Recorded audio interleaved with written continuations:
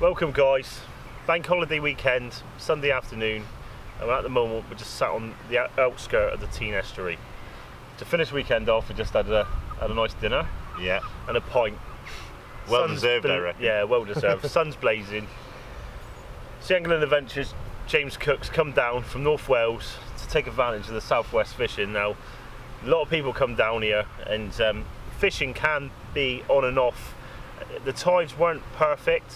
The weather has played a big part in it. I think we've been very lucky with the winds and the sun, and we've had a good weekend, mate, haven't we? Oh, stonking. Yeah. Absolutely cracking. What did you think it was going to be like coming down first of all? I didn't really know what to expect, to be honest. I didn't. I genuinely didn't. I didn't know, you know, we've been all over. We've been Bristol Channel, we've been Cornwall, we've been all over. So, I mean, you know, it's been absolutely, well, mind-blowing, really. Yeah.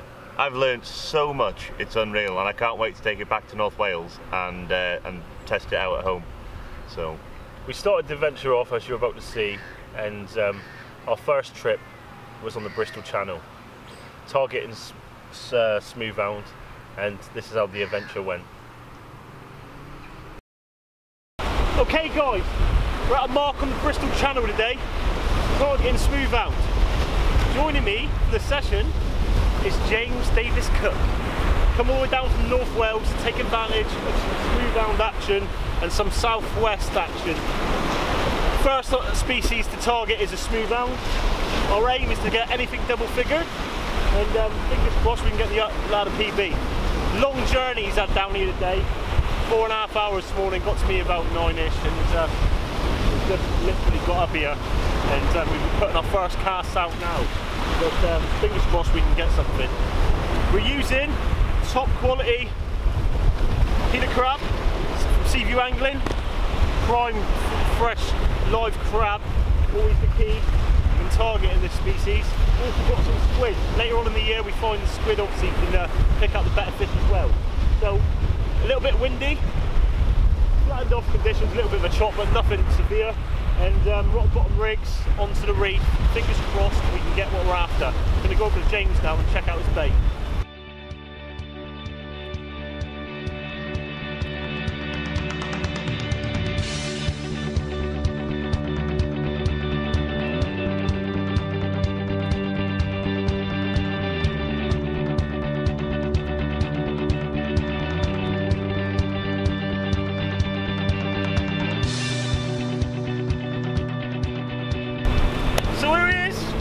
James Davies Cooke. What do you think of the venue then, mate? It's nothing like I've ever fished before. It's great. These shelving, areas. You can see why the habitat's here for the crabs and for the fish themselves. It's fantastic, man. Amazing. Really good. So first cast going out now. What rigs have you got here?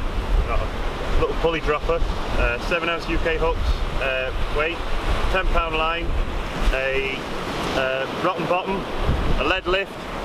Mark II him, and then 70 pounds straight the way through on a swivel and Ultima line. You're using the Ultima sand and Enigma Cox and roll with a 4.0 Cox and roll crab hook, topped off with a small chinny hood on the top, just to hopefully catch that big smoothhound. What's your PB? My personal best at the minute is about £6, £7, somewhere around there.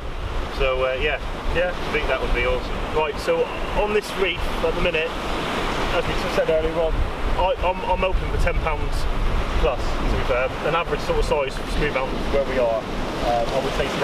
Right. So if we get one, it's going to be a good one. Yeah. And I hope you enjoy the fight. On this venue, they take off. Yeah. Imagine with the tidal current. Shallow water, strong tide. It's a big tide today as well. But I think we'll struggle with a little bit of weed. But just fish through it, that's the only thing we can do. But it's prime time now, mate, really. We've got here, so hopefully within the first couple of casts we can see a smoothhound. Let's see how they go, eh? Let's see. Big fish?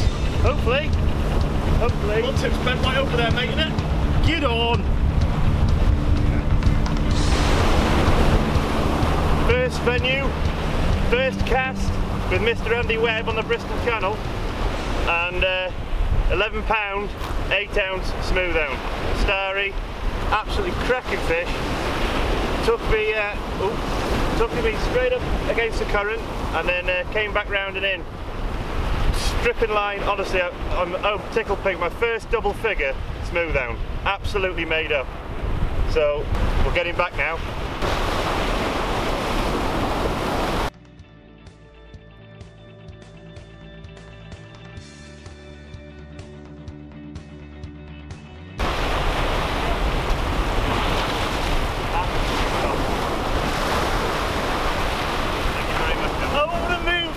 Literally come to the first venue, target a double figure smooth hound, and he's got one first cast, 11.8.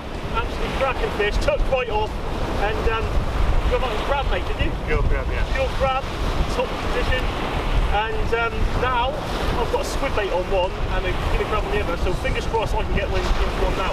As we all know, smooth hound travel in packs and just like hammer up all the area of food, so fingers crossed I'm going to come across this ground here now and literally smash it to pieces and we can just hit into a few. Prime time now, as I did say to James, and we've got here dead on time really. So we're going to fish this down to low water now, fish it a few hours back. Then we're going to get together with Jedi Knight, Craig Pope, and hit the Chesil Beach for some soap. Ideal. Name on, let's go get some.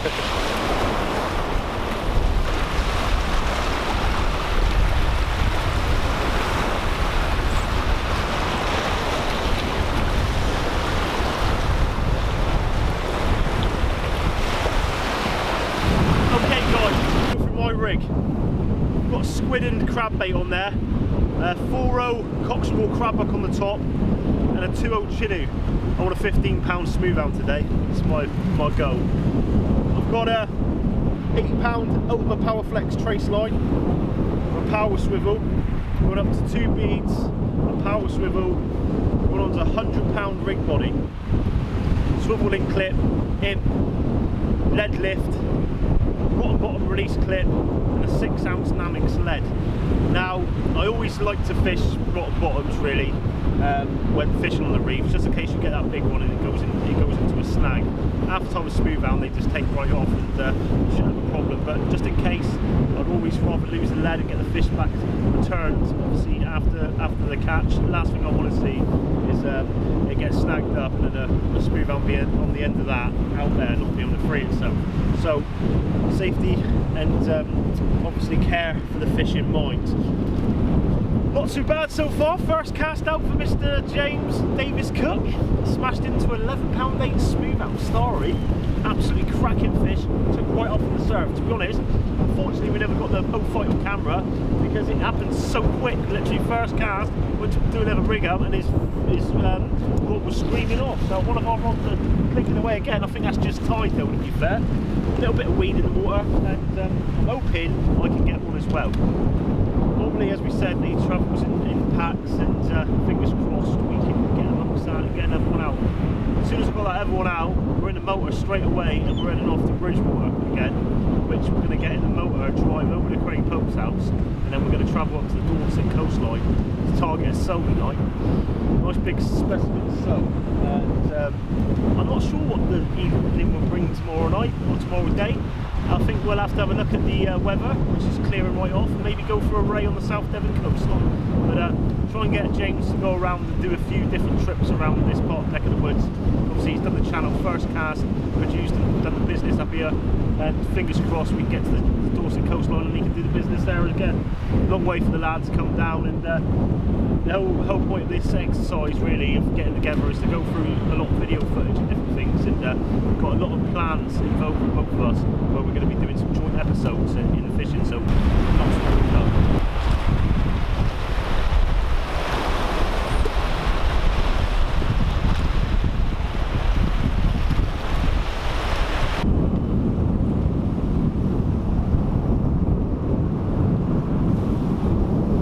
Are you in, Mr. Webb?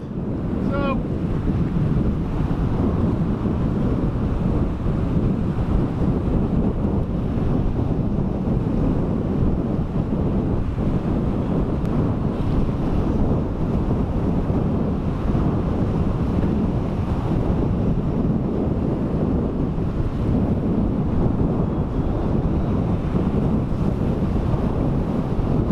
Is that a no?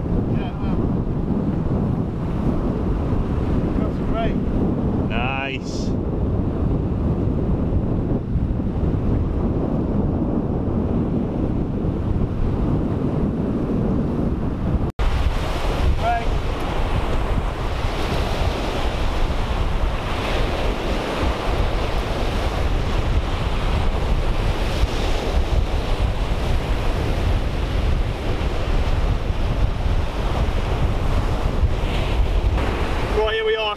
thornback grey, taking on a whole squid bait around 100 yards out, and nice pullover. Unfortunately not the hound I was after, but a pleasant surprise, second fish of the trip, and fingers crossed we can pull a hound out as the tide's starting to flood here now.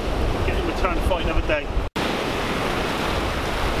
And off he goes, second fish of the trip. Fingers crossed we can get another one out now. Well guys, just about to pack up now. End of session 1 on the Bristol Channel. Mission complete. James' first cast, 11#8 starry smooth hound on a crab bait. Highlight of the session. Sadly, it didn't pick up as it went down to low water. Tide's just changed now. Unfortunately, it's prime time really now, but we were hoping to get it on the drop because we've got to shoot off now and meet Craig Pope and head off the Dorset coastline to try and take advantage of some top class soap fishing. So that's what we're going to do now anyway, but tide's starting to flood, and cracking session. I know James fairly enjoyed it. PB smooth hound on his first cast to the southwest. So fingers crossed we can get into some more fishing action to then. So as you just saw, absolutely fantastic session, wasn't it? Yeah, awesome, really good. First cast, 11#8 starry smooth hound.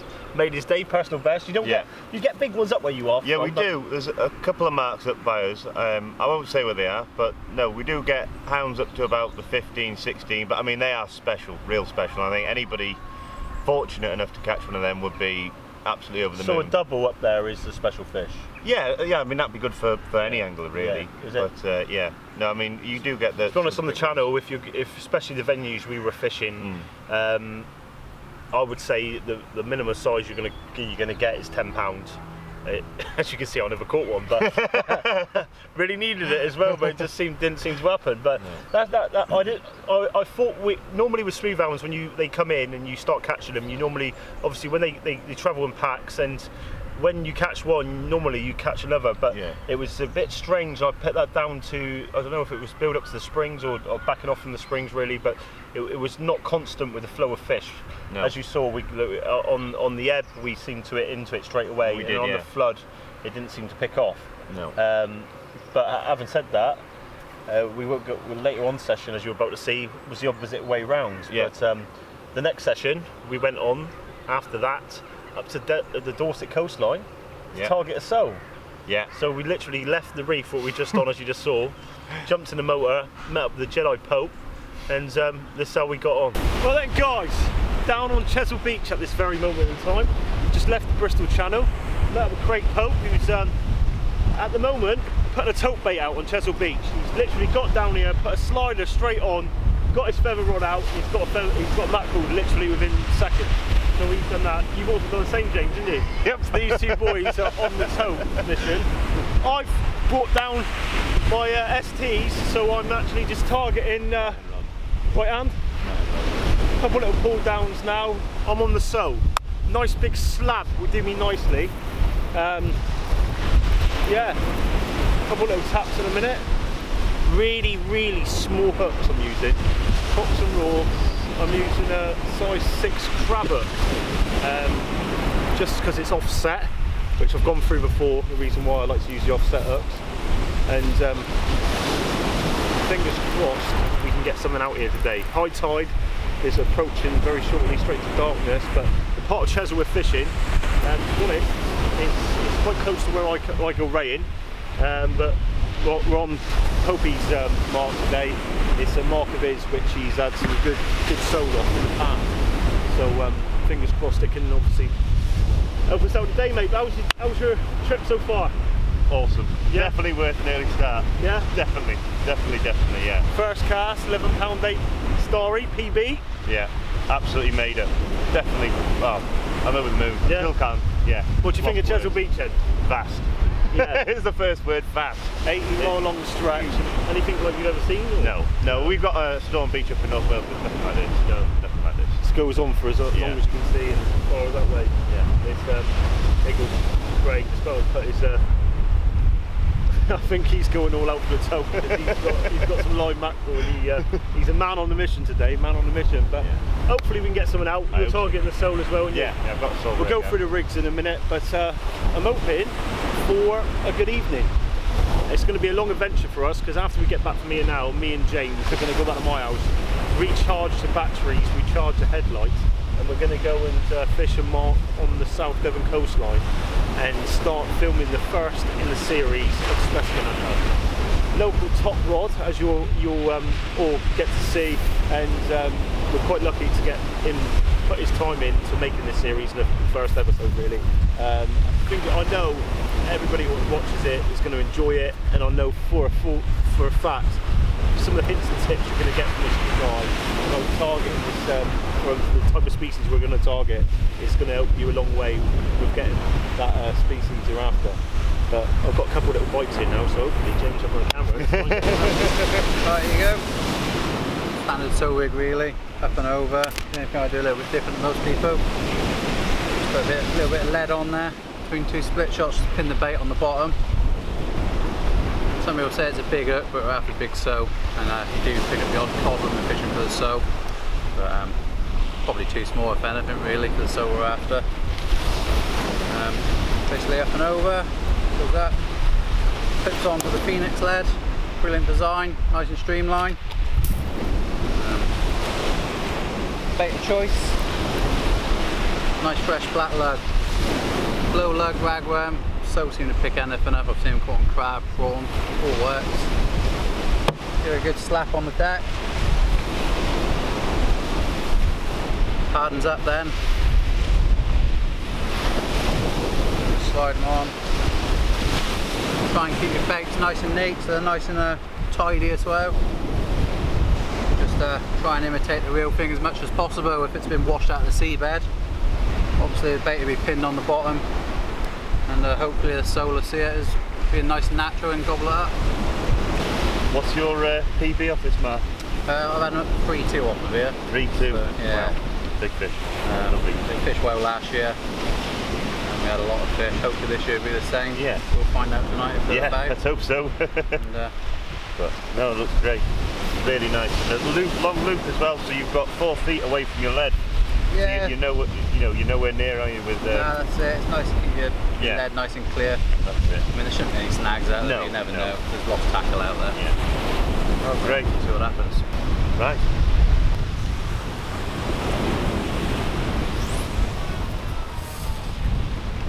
Okay guys, we've got a setup here and a setup to the right. We'll go for this setup first.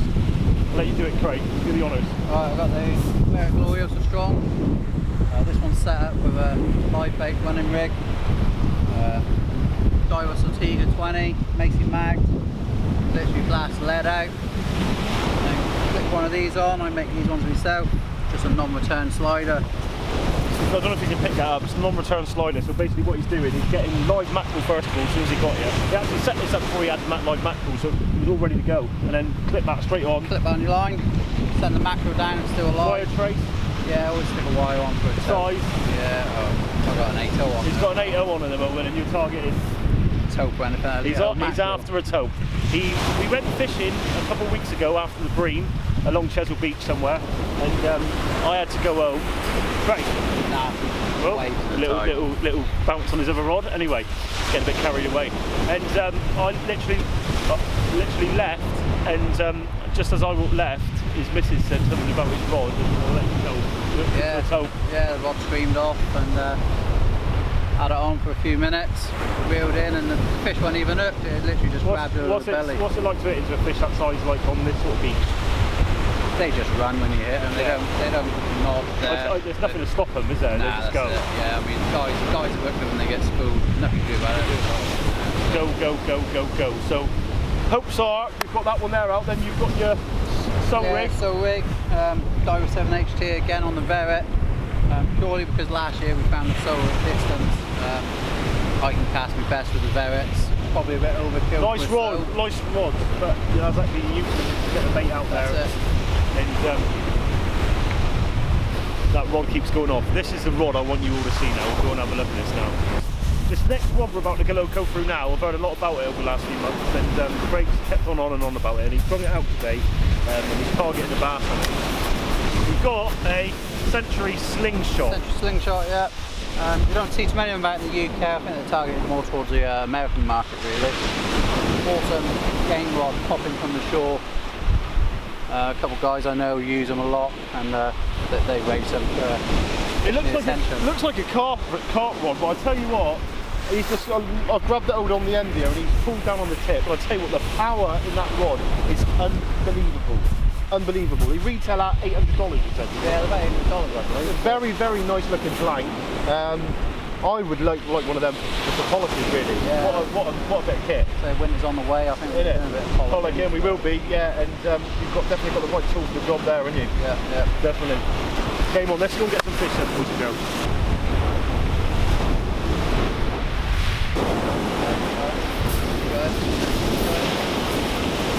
Little schoolie bass, why fishing for solia?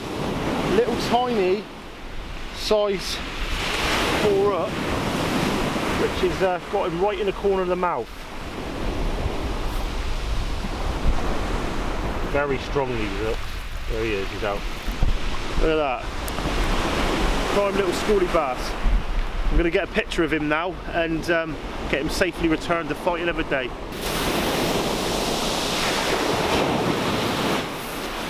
Straight back to the net. First fish out, hopefully some more to come. Absolutely cracking so. Look at the size of that. We'll get him weighed in a minute, but that's a fine specimen. Look at that. I'll let Craig go through how we caught it. Yeah, just the rig you've seen earlier on, basically. Let's see.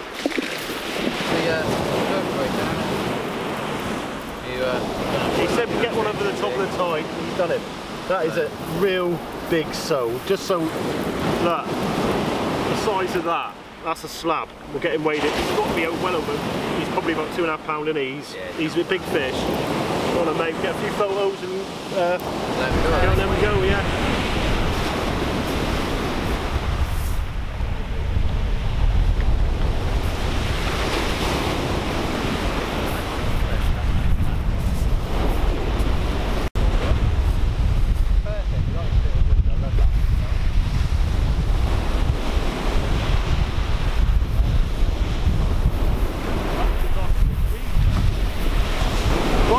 Bass number 2, getting a bit bigger now.